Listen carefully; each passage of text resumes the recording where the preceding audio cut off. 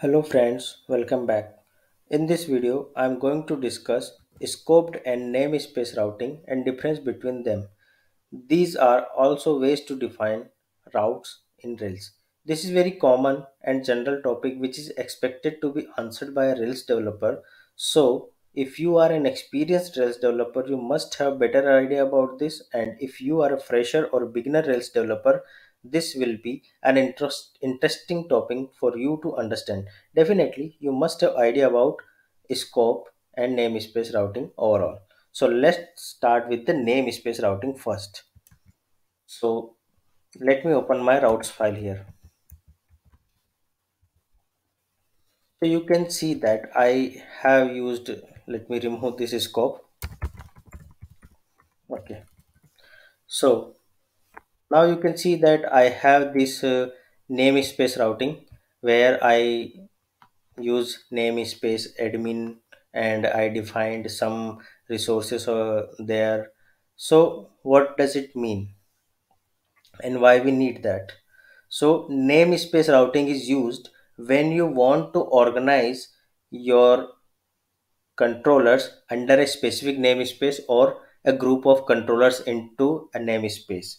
Okay, for example, you might group a number of administrative controller and admin namespace and place this controller inside app controllers and admin directory. So you can see that I have created here namespace admin, and now let me open my controllers directory. So you can see that I also have a admin directory inside the app controllers, and there I have defined these controllers. So let me open this categories controller. So you can see that categories controller have the namespace admin and categories controller. Okay, and same is dashboard controller, same is questions controller, students controller, and users controller. So this is called namespacing of the controllers. Okay, so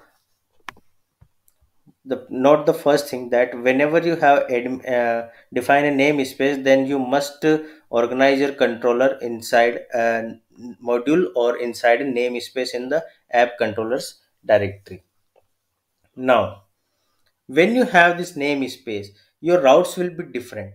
This namespace admin will be added as a prefix to your routes.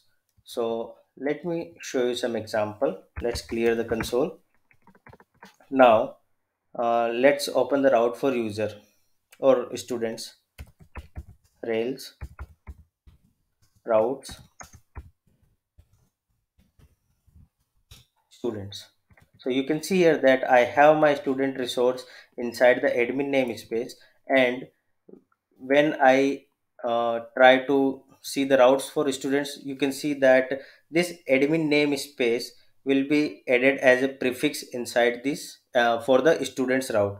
You can see, and this admin prefix is added in both for the Rails path as well and for the URL paths as well. Like here slash admin and here admin underscore students for get and post, and new admin student, edit admin, and admin student.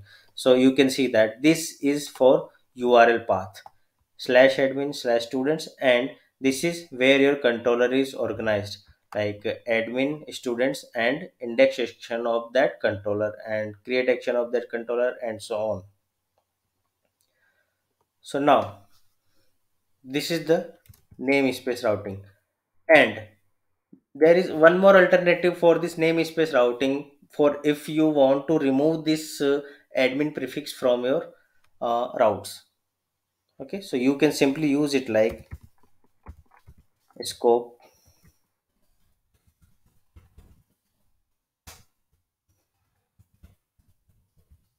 module. Now if you use the scope module, then this admin prefix will be removed from your routes, but you still need this controller because you we are mapping this as a module, so you still need this directory inside the app controllers, and your routes must be, and your controller must have this namespace as prefix or this module name as prefix. Let me show you. Clear the console, run the same command. Rails route and let's grab the routes for students. So you can see that now you will not see the admin prefix in both rails paths as well, and uh, students url paths as well. So admin prefix has been removed, but your controllers are still mapped into the, or still arranged into the admin directory inside the app controllers, and then your controller and their actions. So this this scope module will only remove the admin prefix, or whatever the namespace you are providing here, will remove that prefix from routes, but you still need that directory. Or you can use this syntax just like this as well, like you can simply pass it as a string if you do not want to use the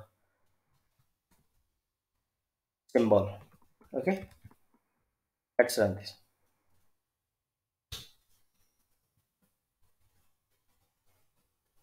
This will still work the same. Now this is for the namespace routing. Now let's come to the scope routing. What we see in the namespace routing, that when we have namespace routing, we need a namespace directory. Whatever our namespace name is, we need the same directory inside our app controllers, and we need to organize our namespace controller in that particular group, or in that particular namespace for directory name. But if you want to display that namespace only inside the URLs, but you don't want to create any further directory, or you don't want to prefix your controllers like this, like admin colon colon and then categories controller. If you want admin into the URL, but you want to use categories controller as it is without this namespace, for example this one. If you just need the controller like this and want to remove the admin namespace, or whatever your namespace name is, you can use scope routing. And with scope routing you can do it like this, either this string format, or you can use the namespace symbol format as well. So now when,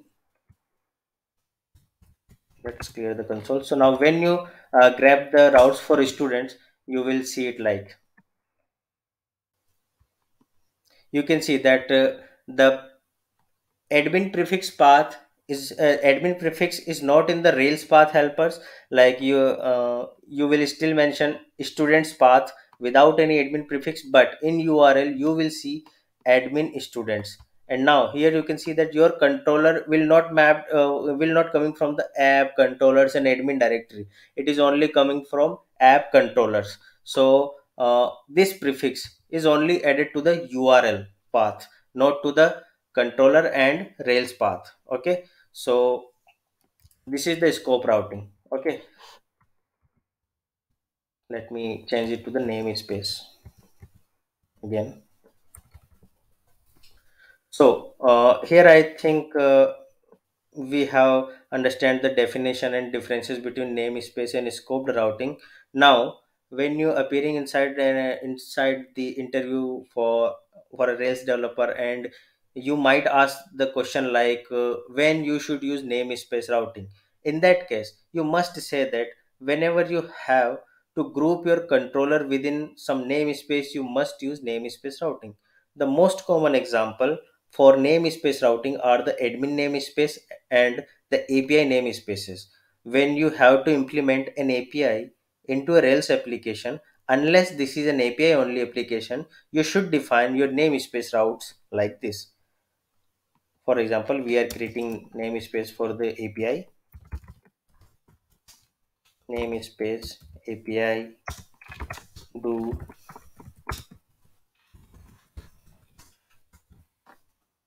v1 do, and here you can define your resources. Sorry. So this is how you can define API for the namespaces. So here you have more clear idea about using namespaces for the API, because namespace help in managing the versions of APIs and controllers. For example, if you have created an API with version 1, but with some changes you have to increase the version of your API, or you have to change the version of your API, then you can simply define another version in this API like namespace v2. So you can manage your version controls for the APIs, and you can also manage your controllers for that. For example, uh, this admin, consider the line number 15, that here we have admin namespace and we have defined these resources. But if you want to display some uh, students into a different namespace, for example, let's say teachers and their students, so you can create like name space teachers to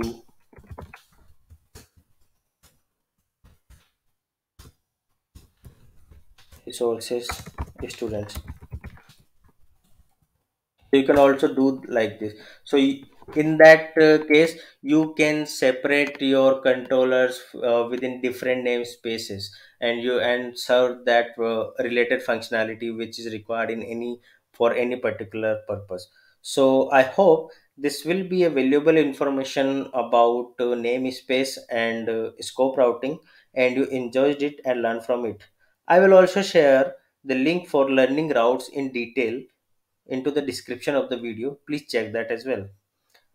Yeah, just one more thing, and not one more thing, it's a kind of request that I'm sure there is a lot of chance of improvement in the content delivery, but I just wanted to request you that please let me know your feedback, so I can refine it and will make improvements over the time. Thanks for watching this video, and let's meet into the next lecture. Till then, tata, bye bye.